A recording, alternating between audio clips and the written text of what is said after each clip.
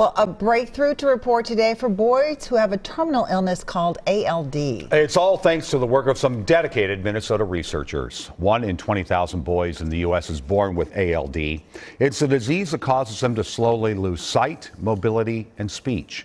Susan Elizabeth Littlefield shows us the research that is offering new hope.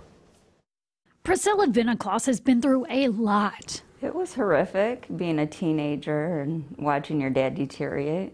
Was sad, and not knowing what was wrong with him, and just him losing his speech and his mobility. Turns out he had ALD, a genetic brain disease that affects males. It took her father's life, and then her precious baby boy was diagnosed too. So you found out he was? He was. And what was that like? So that was devastating because your brain goes to the worst case scenario, so I thought of my father. She got proactive, traveled from their home in Michigan to Minnesota, to Masonic Children's, where they're doing a clinical trial. We were thinking, well, what do we have to lose? Dr. Orchard led the trial at Masonic. Instead of a more risky bone marrow transplant, Landon got gene therapy with a stem cell transplant. Rather than use somebody else's cells, engineer your own cells to do that.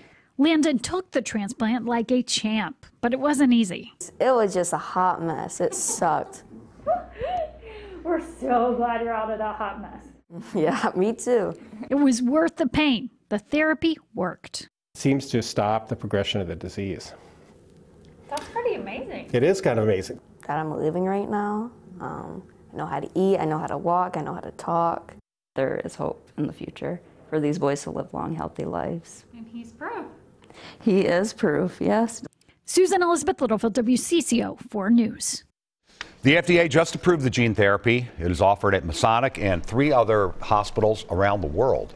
The hope is the gene therapy could help stop other terminal diseases as well.